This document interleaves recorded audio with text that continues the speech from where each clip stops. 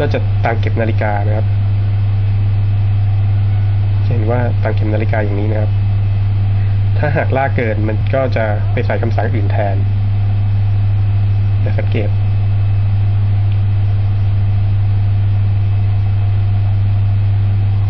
ในการซูมภาพนะครับ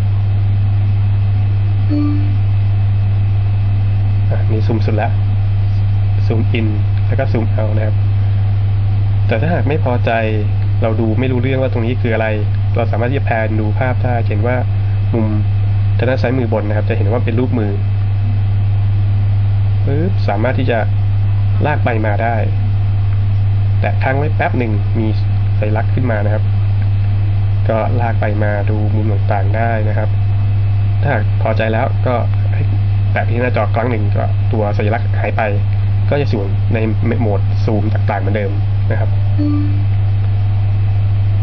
แค่นี้เองครับง่ายๆของ EZiPhoto ง่ายมากเลยแต่หน้าจออีกครั้งหนึ่งก็จะมีรายละเอียดตัว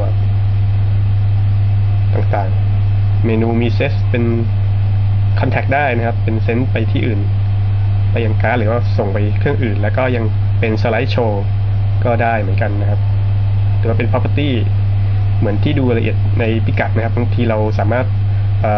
ตัว ASUS P552w เนี่ยสามารถที่จะมีฟีเจอร์ GPS ที่สามารถที่จะใส่ระบุพิกัดลงไปด้วยนะครับถ่ายรูปโดยใช้เชื่อมต่อทำ GPS แต่ตัวนี้จะไม่เห็นว่าไม่มีlatitudeและlongitudeที่ไหน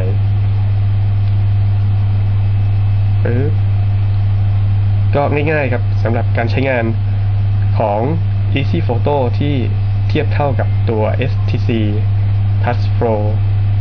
ที่ออกมาเมื่อสักปีกว่าได้แล้วนะครับก็มาช้ายังดีกว่าไม่มาแต่ว่าก็มีฟีเจอร์หลายๆอย่างที่เพิ่มเติมเข้ามานะครับแปลกแตกต่างไปจาก HTC พอสมควรเหมือนกันก็เรียกว่าเป็นอีกหนึ่งโปรแกรมที่น่าใช้งานนะครับสำหรับ ASUS เองนะครับน้องให